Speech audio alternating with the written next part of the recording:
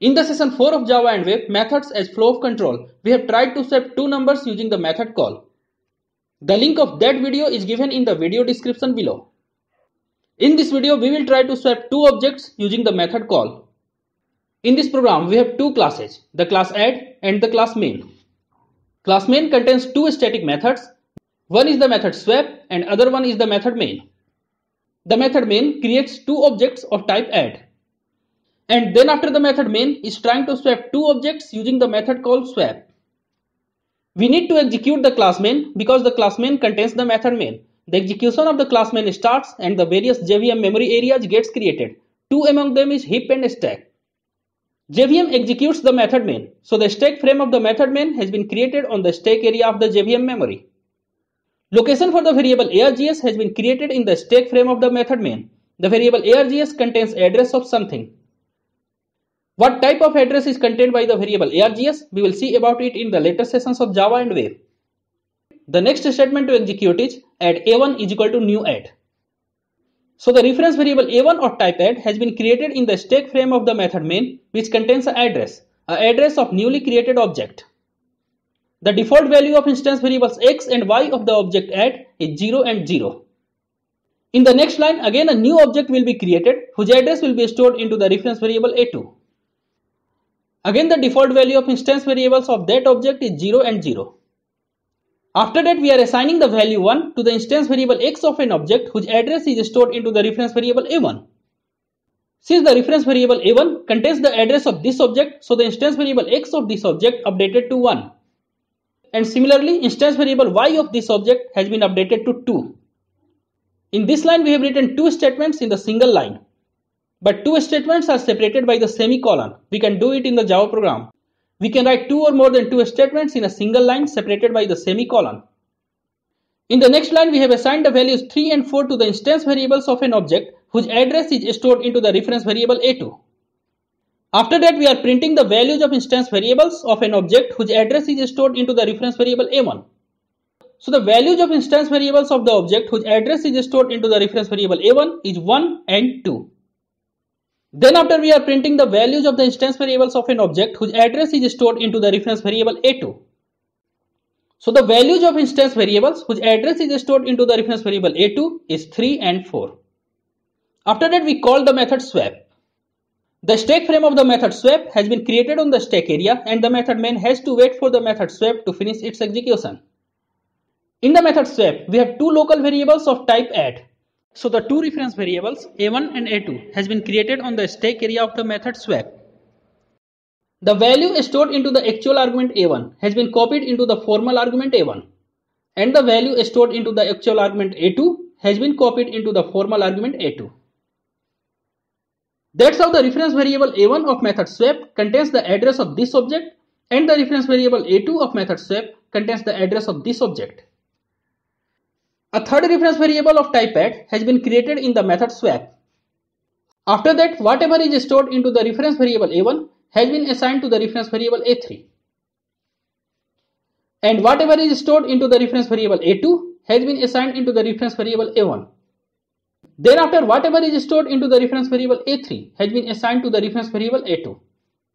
So that's how the contents of the reference variables a1 and a2 has been swapped. After swapping the two reference variables of the method swap, we are trying to print the corresponding instance variables. Printing a1.x prints the instance variable x of an object whose address is stored into the reference variable a1. And printing a1.y prints the instance variable y of an object whose address is stored into the reference variable a1. After that, again we are printing a2.x and a2.y. The instance variables of an object whose address is stored into the reference variable a2 has been printed. So the method swap prints the values of instance variables according to whatever is stored into the reference variables of the method swap, not of the method main. After completing this statement, the execution of the method swap comes to an end and the stack frame of the method swap has been erased from the stack. The method main resumes itself. But look at here, nothing has been changed in the reference variables of the method main.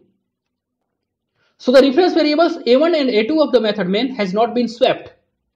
That's how when we try to print a1.x and a1.y, it will print the same value that it has been printed in this line. It prints 1 and 2.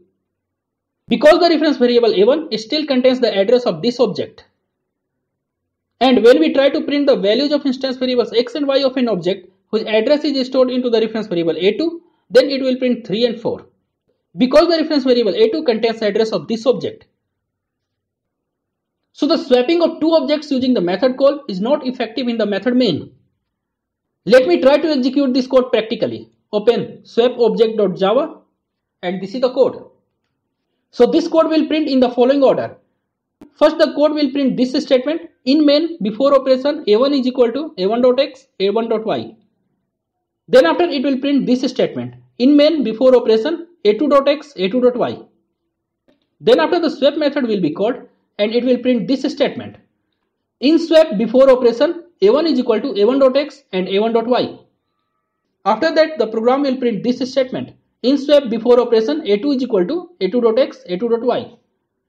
Then after the values will be swapped.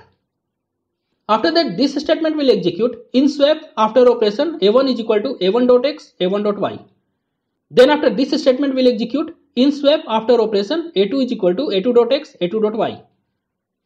After this line the method swap will finish its execution and the control comes to this statement. After this statement the next statement to execute is this one. The program needs to print in main after operation a1 is equal to a1.x, a1.y. So this printing will be for after the method called swap. The last line to be printed by the program is in main after operation a2 is equal to a2.x, a2.y. So let me try to execute this code. Java C swapObject.java. Compiles fine, then run it. Java main, since the class name containing the method main is main. It runs fine and printing in main before operation a1 is equal to 1, 2. In main before operation a2 is equal to 3, 4. In swap before operation a1 is equal to 1, 2. In swap before operation a2 is equal to 3, 4. Now the swap operation occurs in the swap method. So in swap after operation a1 is equal to 3, 4. The swap has been done in the method. In swap after operation a2 is equal to 1, 2. But after the swap method comes to an end, the change is not effected in the method main. In the method main after operation the value of a1 is 1, 2. You can see here before operation the value of a1 was 1, 2. In main after operation the value of a2 is 3, 4. And you can see here in main before operation the value of a2 was 3, 4. So the swap because of the method call is not effected in the method main. What to do if we want the method swap to actually affect the values in the method main? Let's open swapObject.java once again and write here int I.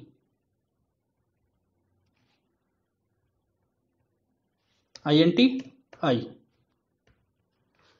Let me remove this reference variable and write here I is equal to a1.x. a1.x is equal to a2.x and then write a2.x is equal to I.